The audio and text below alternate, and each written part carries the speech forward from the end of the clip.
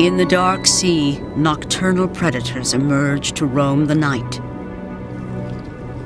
The Baler Snail is a nocturnal hunter.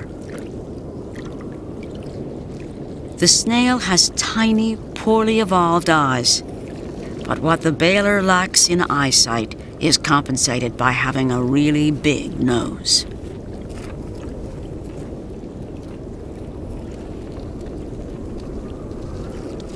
The Baler uses his enormous nose-like siphon to detect the slime trails of other snails.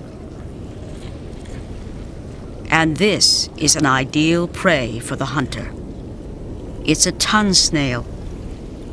As it moves, the Tun Snail leaves its signature in the slime it deposits on the sand.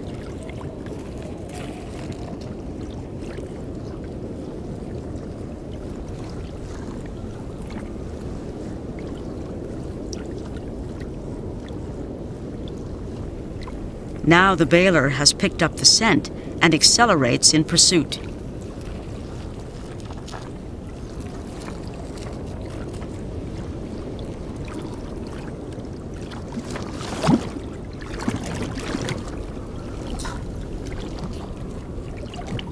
The Baler wraps the Tun Snail within its deadly mantle and slowly begins to dissolve its victim.